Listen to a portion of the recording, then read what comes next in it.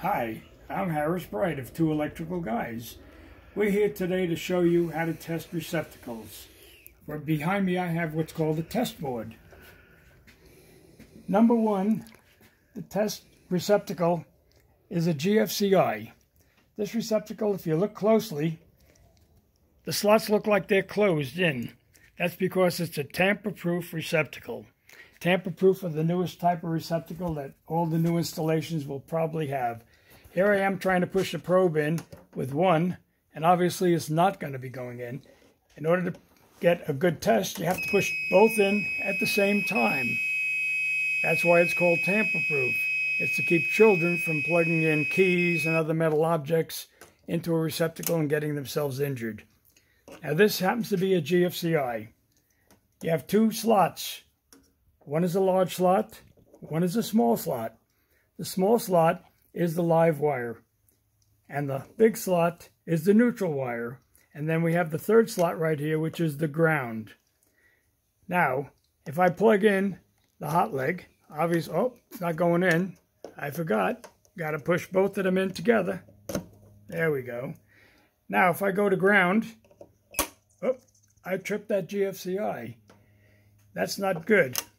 So what happened was power leaving this live wire went to ground. So there was a difference. So I have to reset this. And now this receptacle is reset. This GFI is operating properly. Let's go to number two. If I plug in number two, it's showing that there's 120 volts power. And again, you have a small slot and a large slot. And if I go to ground, oh, I tripped the GFCI again. So I'm going to reset it. Now, if I go from ground to the yoke, it's showing that I have what's called continuity. This ground and this screw are connected together through the yoke of the receptacle. If I go from the ground to the neutral, oh, I'm showing continuity. And why is that so? Because at the main electric service, the grounds and the neutrals are tied together. So this one is properly wired. If we go to the number three, I'm going to plug it in again, and it's showing that there is power coming to this receptacle. And if I go to ground, oh, nothing. I'm not reading anything. If I go to the screw, I'm not reading anything. Not even, let's go to continuity. Let's see if we have anything. Oh, I do have continuity. But I don't have anything going from this neutral to the screw. This receptacle has an open ground, and that's how I was able to determine it. On this receptacle, I went from the ground and the neutral, and I showed that I'm reading continuity, so this is properly grounded. This one here is not properly grounded. I get no continuity between the ground and the... Oh, yeah, I'm supposed to get it on that. You got the ground and the screw are on the same yoke. But if I go from the neutral, nothing.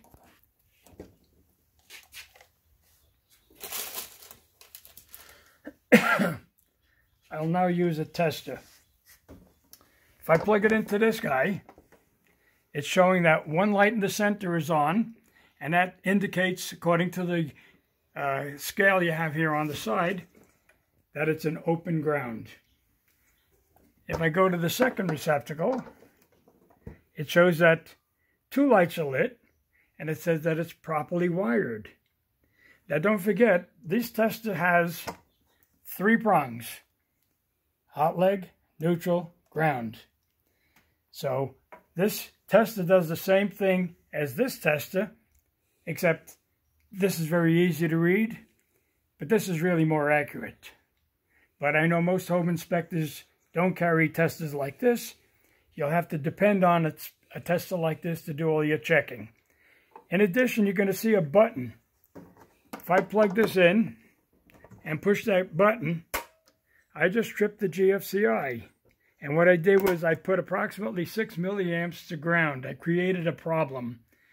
In other words, I created a situation where some electrical device was leaking to ground. That creates a problem of all the power that leaves on the live wire does not return on the neutral. It's going to ground. Therefore, it creates a fault, and that fault trips the GFCI. If I go to the third receptacle